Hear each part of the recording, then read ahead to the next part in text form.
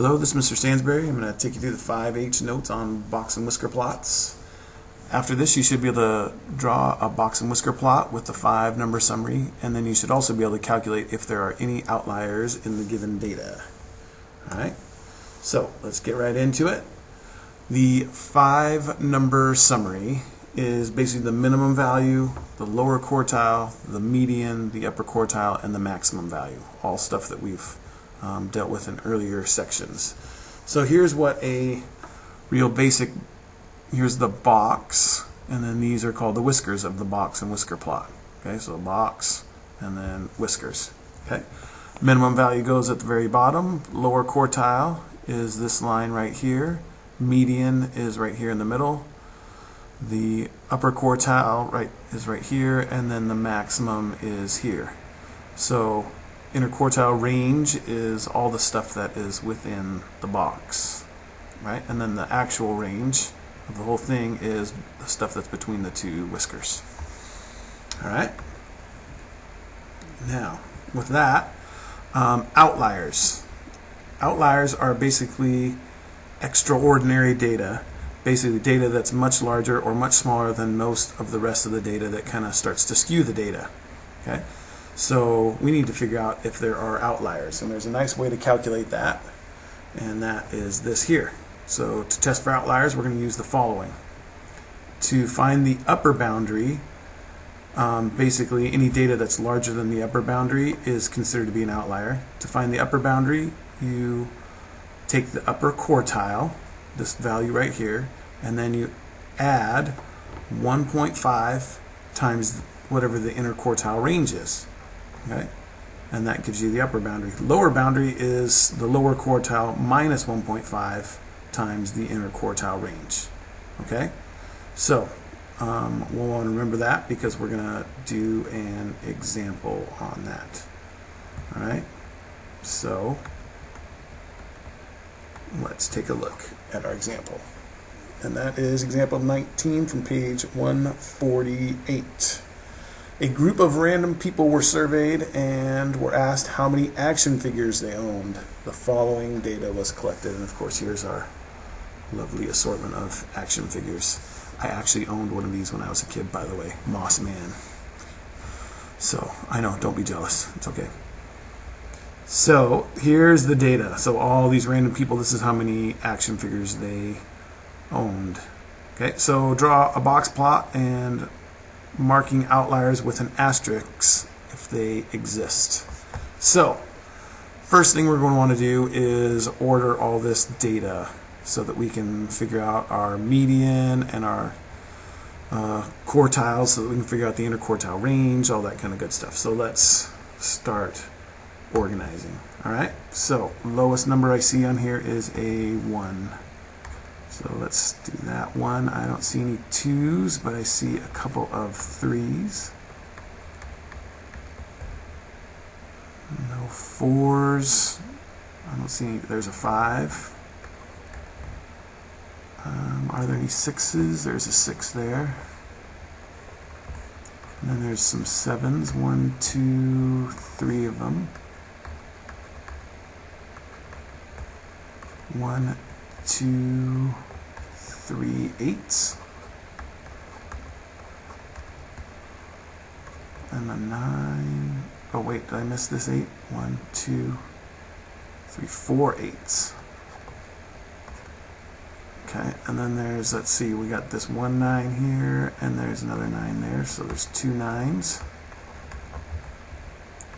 There's a 10 and another 10. And I don't see any 11s, but there's a 12, and then a 13, a 14, and a 16. And that's all of our data. Alright, so let's find the median of this thing. Alright, so 1, 2, 3, 4, 5, 6, 7, 8, 9, 10, 11, 12, 13, 14, 15, 16, 17, 18, 19, 20. Okay, so there's 20 of them, apparently. So we take our 20 and divide it by 2, and that means there's 10 below, should be 10 numbers below and 10 numbers above. So 1, 2, 3, 4, 5, 6, 7, 8, 9, 10. Here is our median. 2, 3, 4, 5, 6, 7, 8, 9, 10. Okay, just making sure that there's 10 above. Now, we take our 10 and divide that in half so that we can find our quartiles, our lower quartile and our upper quartile. So there's going to be 5 on each side down here. 1, 2, 3, 4, 5. So here's the lower quartile, and then we can do 1, 2, 3, 4, 5 here. Here's the upper quartile, right? So now we have enough information to figure out what our interquartile range is, right? So the interquartile range is going to be the upper quartile minus the lower quartile. So interquartile range, in this case, average of 10 and 10 is 10. And then our lower quartile is the average between 6 and 7, which is 6.5. So our interquartile range is 10 minus 6.5, which gives us 3.5. Okay, so now for outliers. Let's see, outliers. Remember, for our upper, to test our upper bound, we have to take our upper quartile, which is 10, and then we add 1.5 times the interquartile range, which is 3.5. So this is our upper bound. Right, so let's calculate that out. So we've got 10, gotta turn it on. 10 plus 1.5 times 3.5 gives us 15.25 is our upper bound.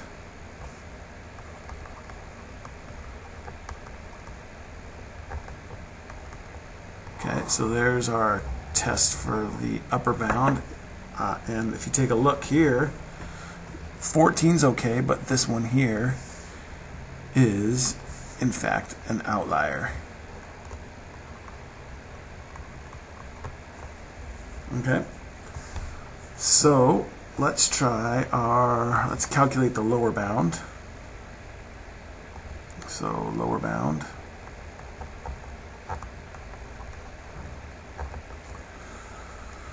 we've got, we take 10, and then we're, remember, oh sorry, not 10, but we got to take our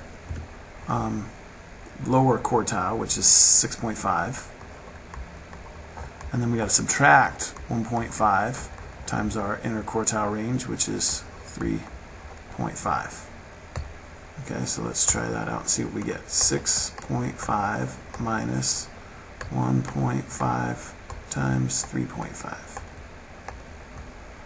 and we get 1.25 is our lower bound.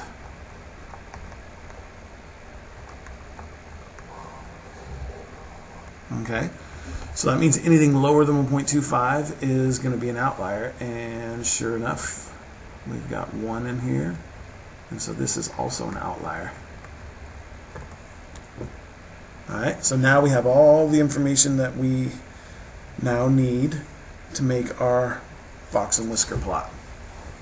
Okay, so with that, I'm going to actually move this up here a little bit so we've got a little bit more room to make our box and whisker plot.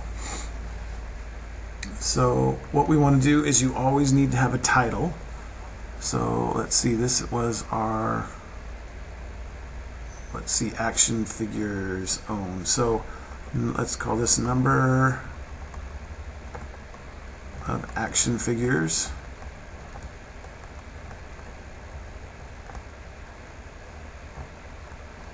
owned is our title of our box and whisker plot. Alright. You also need to, down below, you need to have a scale.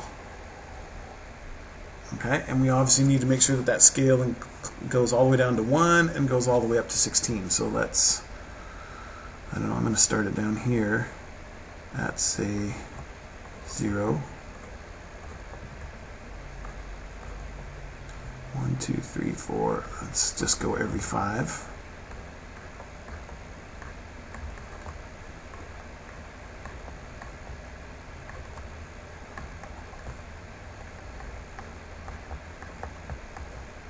Okay, so there's our scale, and then here's our title, and now we can make our box and whisker plot. So let's do this. Now, again, here's our outlier at 1. So it says to draw a box plot and marking outliers, and mark outliers with an asterisk if they exist. So we have an outlier here at 1, so we're just going to make a little asterisk there.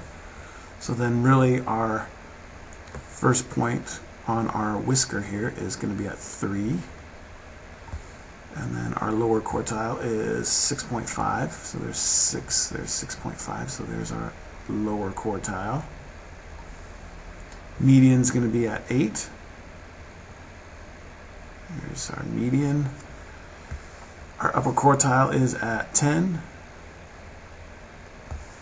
Our upper end of our whisker is at 14, so there's our other whisker, and then we have an outlier at 16, so we'll make another asterisk there at 16. So then to draw this, we just make a box out of these, connect our whiskers, and that is our box plot, our box and whisker. Okay. If you really wanted to be, super accurate and clean, you can always put what these exact numbers are up here. So like I might put a 3 there and a 6.5. Not completely necessary, but it doesn't hurt. This here is 8. This is 10. And this is 14. And I guess we really could put that this is 16 and this is 1 also. Okay. Again, without that, you're still okay, but that just makes it, just takes away any confusion if this line here is supposed to be at 6.5 or 6.4 or 6.3 or whatever. Okay? So that's all there is for this here. So we should now be able to draw a box and whisker plot with the 5-number summary. That's what we just did down here. And then we are also able to calculate if there are any outliers, and that's what we did here. All right? If you have any questions, feel free to ask. Thanks.